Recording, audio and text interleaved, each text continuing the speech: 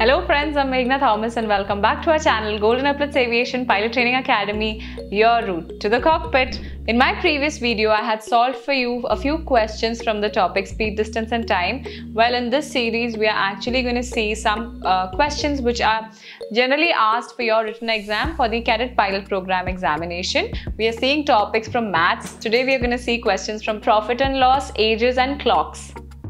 So without wasting any time, let us see the first subtopic, that is profit and loss. I'm going to be reading out the first question to you and I'm going to be trying my best to solve it for you as well. So the first question from profit and loss is, a man incurs 10% loss by selling a bag at Rs 540. At what price should the bag be sold to earn a profit of 20%? I've already solved this for you, so let me take you through the solution.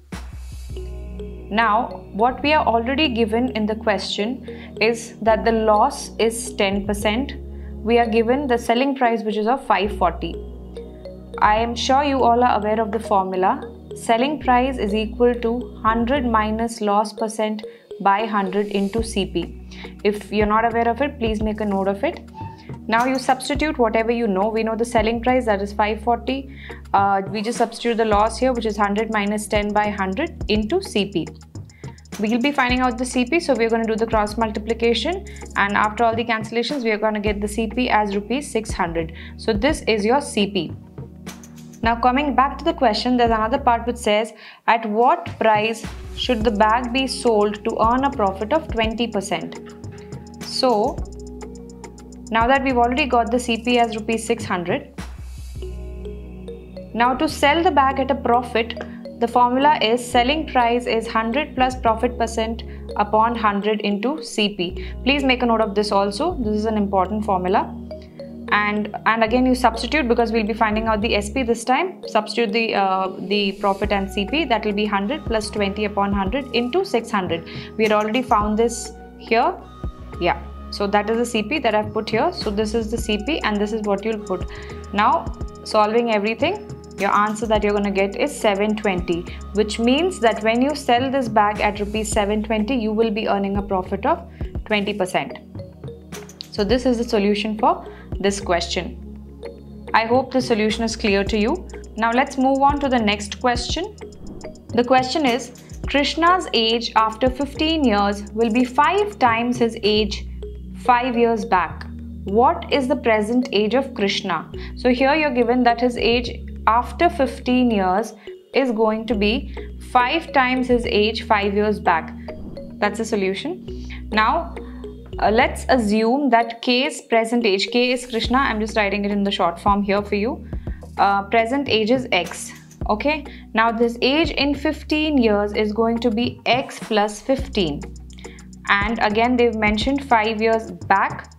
Krishna's age after 15 years will be 5 times his age 5 years back. So what his age 5 years ago is X minus 5. We're assuming it as X minus 5.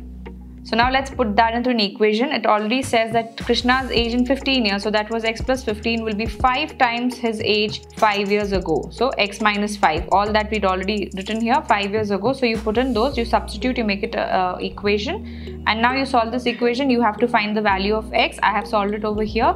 I've got the answer as X is equal to 10, which means Krishna's present age is 10 years, and this is your answer. Well, this was quite a simple solution. It wasn't very complicated, so I'm sure you all must have understood this.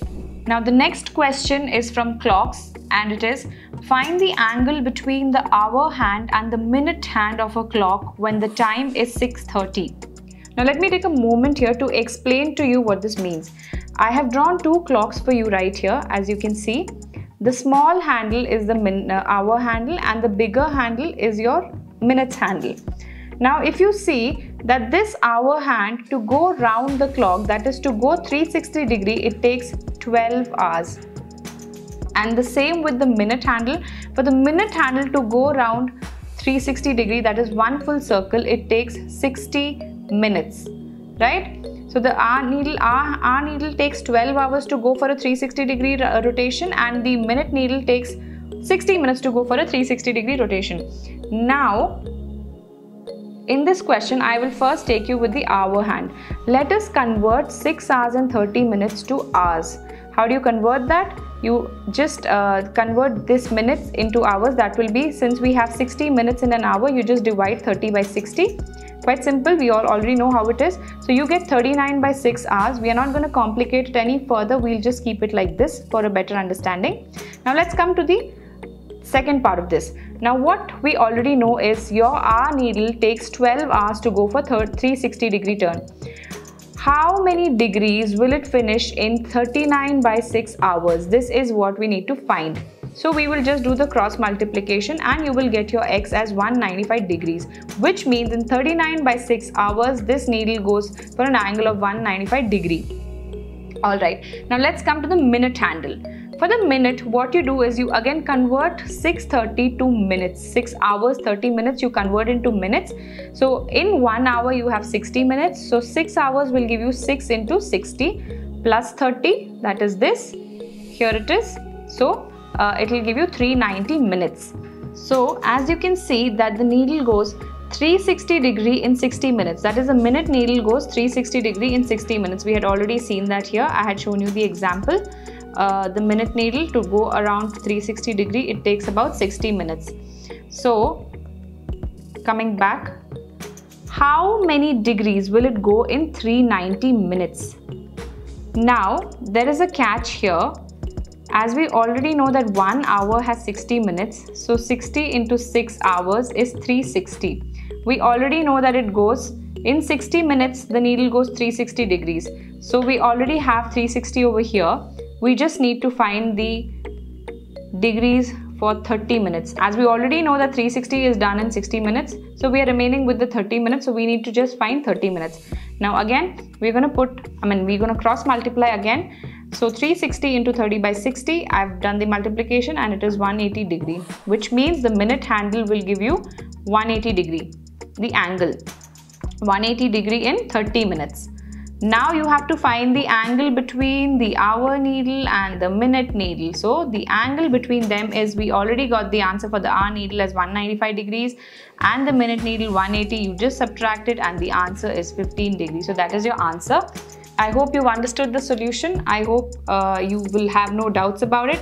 Well, I hope you do find my videos useful. I have just done sample questions with you today. Well, these are just examples and I have solved them to the best of my capability. However, if you are someone who is preparing for your Cadet Pilot Program exam or you wish to prepare for your Cadet Pilot Program exam, please feel free to come and visit us at Epaulettes Aviation, or you can contact us. The address and contact details are mentioned below. I will be posting a few more videos on this particular topic. Well, we are going to be covering a few more subtopics in the same the written exam for maths. So I hope you have already subscribed to our channel. Stay tuned for more such videos and updates. What are you waiting for? Come, let's fly!